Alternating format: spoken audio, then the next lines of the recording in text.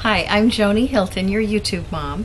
Today I'm going to show you something really fun to do with marshmallows and nail polish. What? Next time you decide to polish your toenails, girls, instead of separating your toes with that painful, hard, rubbery toe separator, use marshmallows. This is the effect, and it works like a charm. It's fun. And then you can just, touch up your toes or paint them or work on them, whatever you like.